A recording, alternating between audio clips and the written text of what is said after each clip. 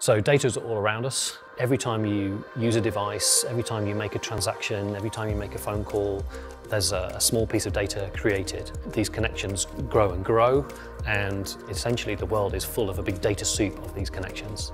Normally they don't really matter, these connections, but for security, when something bad happens, you need to identify the bad thing, and you need to identify other possible bad things that you missed when you're analysing that. And so to understand this world, you need to understand connected data.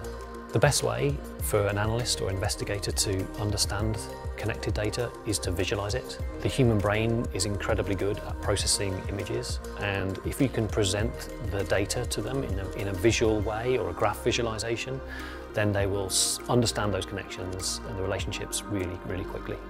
In the security world, it's a person that needs to make a decision, and therefore it's a person that needs to understand the data rather than the machine.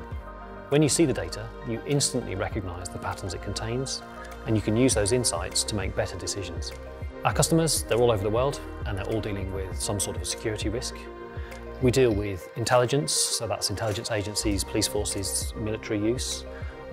We help with fraud, and that's to help banks and insurance companies who are under threat from organised crime.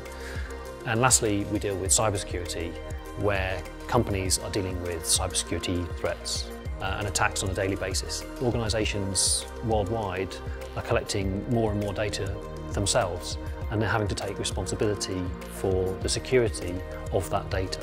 So our software allows them to better understand the threats and risks that they're facing, and ultimately make the world a safer place.